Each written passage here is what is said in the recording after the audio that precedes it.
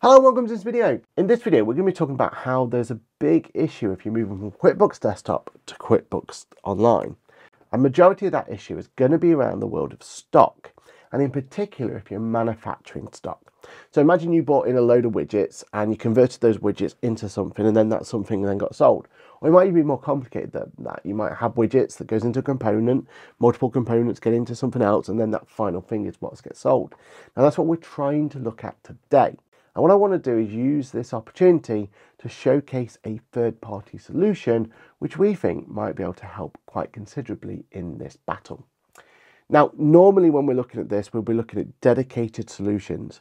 And the solutions that I've normally been pushing is things like Primer Seller, TradeGecko, which is now QB Commerce, which unfortunately isn't in the UK at this point in time, and other dedicated stock solutions. The problem with that is they're very, very pricey. And what we found here is a really cost-effective solution that not only solves a problem maybe the manufacturing side, but also gives us an opportunity to think about how we could use this solution for other aspects of the business. So join me as we go and try and tackle that one big issue from moving from QuickBooks Desktop to QuickBooks Online, stock.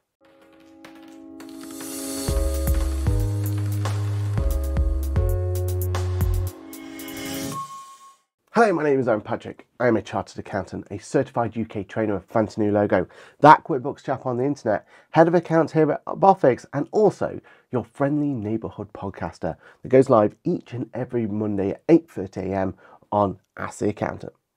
Now, today we're going to be talking about the world of stock and how stock manufacturing is preventing people from being able to move from QuickBooks Desktop to QuickBooks Online.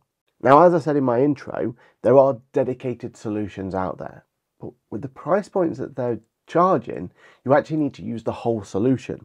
If your business is growing rapidly at the moment and you're actually going through and selling on multiple channels, then those bigger solutions may be better for you. Especially if you're having problems with maybe using purchasing and purchase orders and you're getting confused with the actual way of actually sending information out and sending stock out and where that stock held. If you've got multiple locations and you've got a really complex solution, then they start to pay for themselves, because the whole point of the more dedicated solutions is that you're actually going to be able to use all of the functionality of a stock warehouse management solution. And when you've started to look into that, we've already done a couple of videos, but there's some great software out there like Primer Seller and TradeGecko, which is now QuickBooks Commerce. But again, that's a huge amount of cost to get those softwares up and running. What if all you really need is that manufacturing side? Well, that's what this video is going to look into. I'm going to utilize a solution called Loyverse. Now, Loyverse itself is designed primarily to be a point of sale solution. And we have got videos lined up on this channel, so make sure you subscribe, because we do want to be looking at how the actual point of sale solution works. The idea would be that you could have an iPad at front of desk, and then instead of having your traditional till, you'll be able to use that to go through. Very, very similar to how we've been looking at Zettle and Square lately, but this is one that is agnostic of what platform you're using. But the bit that's really exciting me today is all about the stock management. Because I think if this is done right, this could solve one of the big pain points you've got from going from QuickBooks Online to QuickBooks Desktop. Let's have a look. Okay, so what's our main problem? Well, if I go to sales and products and services, currently this section here hasn't been updated in a while. And if you look at it in comparison to the features you have in QuickBooks Desktop versus QuickBooks Online, we are lacking some items. Now, QuickBooks Advanced is designed to give us a solution on this. Over in America, they've already started to beta release their new stock management solution. And it seems to be taking a lot of the information from that TradeGecko solution I talked about. Now, if it's doing that, there's a good chance that QuickBooks Online Advanced will give us the functionality we need to combat this. But for now, we're forced to use either clunky workarounds or third parties. And it's a third party issue that we need to consider. I did look at here, and I've done videos before, of how using that boom technology, we have the opportunity to be able to try and put them together. And the idea would be that you've got part 1, part 2, part 3. And what we could do is we can go batch actions and we can adjust the quantity just up here. Now that works to a point, but that's very manual. And that means that you're going to have to keep updating that on a regular basis. What we can have a better opportunity to do if we let third party solutions do that for us. And this is where, for me, we can jump into Loyverse. Now, Loyverse itself is a very capable point of sale solution. and has a lot of options in here to really help push that point of sale functionality. And you can use it on many devices, and it has all that functionality. And again, make sure you subscribe to the channel because we're going to be looking at this in a lot more detail. But the bit that I'm interested in is this inventory management area just here. Never run out of stock. Now, Loyverse itself is completely free of charge, but the inventory management system does have a price to it, which is a really low price. And that's the bit that's getting me interested. So let's have a look. First of all, I'm going to get myself started. As simple as that, I'm straight into the solution. Well, the cool thing is this is fully on my iPad as well. So every change that I make over on the desktop is also going to happen on the iPad. And also that means that all the stuff that we're looking at in terms of the stock features will also be available on iPads, iPhones, and all the other capable hardware as well. So let's go over to our inventory management. And for now, I'm going to start the 14-day free trial. You'll see that it actually costs £20 per month per store to get this activated, which in comparison to the other software we've been talking about today is actually much more competitive. So as you can see here, as soon as I've activated my manage inventory, you can see that it's asking me to thank you for trying it out and give me some ideas of what's actually happening down below. You can make sure you check this link though and use the suppliers and purchase order, and you can view changes to your inventory in the inventory history. So, okay, let's go and have an explore. So the first thing it wants me to do is just whack in a purchase order. So let's go in and put in the purchase order as needed. From here, I'm going to go in and say that it was expected on the same day. I can put some notes in as well. That's quite useful. And then I can say that I want to go and put in an item. I don't think I have any items yet though, so let's go and create an item first. Items, there we go, item list. Just go changes, add an item. So this item, it's here, I'm just going to say is widget, and let's say that it costs 10p per widget. But it's £1 to sell if we're going to pound. We want to track the stock of these items. Let's say we already have 10 in stock. Let's say we should always have 100. And if there's lower than 150, then we'll say low stock. We can also pick what our primary supplier is and what a default purchase cost is. And we can even create variants of this as well. It's going to make it nice and easy for me to be able to bring in, and even bring in a photo if I want to. For now though, I'm going to save that. I've got my first widget. Now the next item I want to create, item. And what we're going to say about this item is that the price itself is 100, and it actually costs us, I can put it in the description, 10 widgets to make. From here though, we want to always track our thing, and we want it to be a composite item.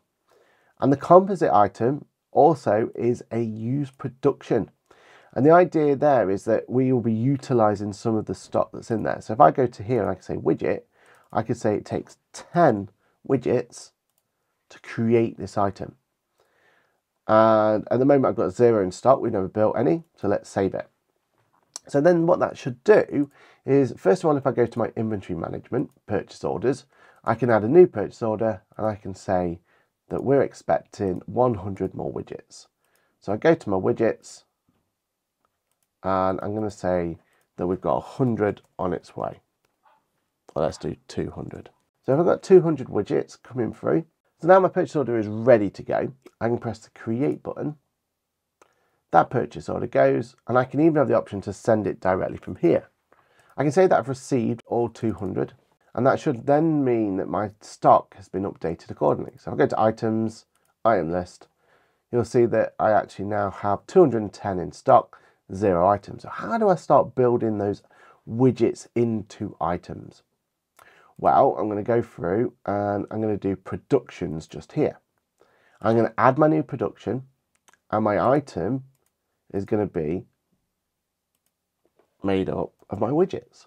So let's say I've got 10 items I need to build up. I can then create save. It's going to look at the items and quantities, and those productions are going to be sent to productions to be made. So now I go back to my items, you can see I've got 10 items, and it's utilised those widgets to do it. So it's utilising the items that are there to create what stock I've got. I now know I only have 110 widgets left, but I now have 10 items I can sell. And when it comes to sell those items, well, it's going to make it really easy because this is a selling solution. You can see I can transfer orders between stores if I've got multiple stores. I can do stock adjustments if I've realised I've got damaged or problematic stock. I can do an inventory count, and I can even use a barcode scanner to make it really easy for me.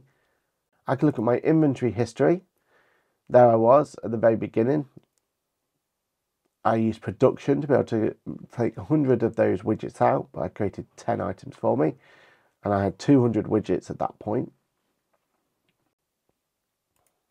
I even get a valuation of what that stock's going to be, looking at my retail, looking at my amounts there, and it's going to keep things nice and easy for me. And if I look at my items here, if I was having this as front of shop, I would have the opportunity to sell some of those widgets if I needed to, and I could put as many of those widgets in, or I could sell a couple of those items as well. And then I could charge for it. Once I charge for it, I can pay by card. I can connect a Zettel account to it. I can press connect card here, do a new sale, and I can get those items in. So now that I've sold some items on my iPad, if I go back to my item list, you can see that stock figure has all changed again. And again, if I was going to go over to my actual inventory history, I can see all of the information of how that's gone through. So I've got a full solution here, keeping on top of my stock. Now, one of the only frustrating things about this solution is that at the moment, we're not having an opportunity to connect directly to QuickBooks. There is a My App solution, and under My Apps, there is a Loyverse connector.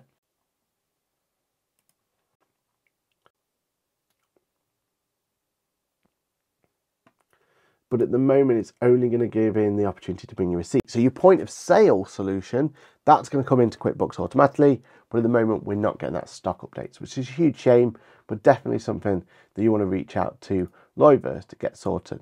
For now though, what I would recommend you doing is taking that stock figure and that stock valuation on a month by month basis and just bringing that stock figure into QuickBooks manually. You don't need in QuickBooks itself to have all of the product and service completely up to date. What you would want to do is just bring in those stock figures on a monthly, quarterly or annual basis, depending on what works for you and your system. But there we have it. What does everyone think? Loyverse, we're going to be looking at this in a lot more detail, and we've got some more videos to come up.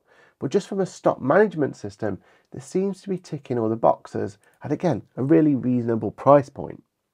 So in our opinion, this is going to be one of those solutions that we can utilise that's going to help us be able to push forward in terms of moving from QuickBooks Desktop to QuickBooks Online. As always, if you've got any questions about this, pop them in the question box below. If there's anything else you'd want us to look into, then please do let us know. When we could come back to Loyverse, if there's anything that you want us to look in a little bit more detail, we can definitely do a follow-up video. This is definitely a solution that we're going to be looking to roll out to some of our clients going forward. So we'll definitely be able to give you some more updates later about how this solution is going. For now though, I think this is a really good and simple solution. It means that we can keep control of our stock figures, and it gives us an opportunity to be on top of our stock features. And I think that's going to be really crucial for you, especially if you're used to that QuickBooks Desktop stock management functionality. This way, you're going to have a stock management functionality that's completely cloud-based. The fact that I can just grab my iPad at any point and I can actually do a lot of that information directly here. I've got a whole back office option that I can go into, and I can start looking at graphs and information. And more importantly, I can start doing some of those stock management stuff directly from the iPad itself, meaning that I'm completely untethered from the computer and not having to make sure that I'm backing up each day and all things like that. I can have this and stroll this across multiple different warehouses, multiple different shops, and I know that I've got a solution that can scale with me. There's also some cool other solutions we want to explore with Loyverse as well. So again, make sure you've got yourself subscribed, and we'll make sure you're the first to know about it. And there we have it. My name is Aaron Patrick. Hopefully this will help you with your stock management issues, and hopefully that way we can make sure that you are always going to have the best experience with QuickBooks Online. If you need any help with anything that we've looked at today, don't forget to come over to the Boffix website and book yourself in with a chat with someone like myself. I always love to help small businesses tackle some of their pain points. And at the moment, stock management is a huge pain point that small businesses are having. So let us know if we can help in any way, and I'm sure we'll be able to. My name is Aaron Patrick. As always, it's been an absolute pleasure to do for you. Don't forget to like, subscribe and all that jazz, and we'll see you in the next video. Bye for now.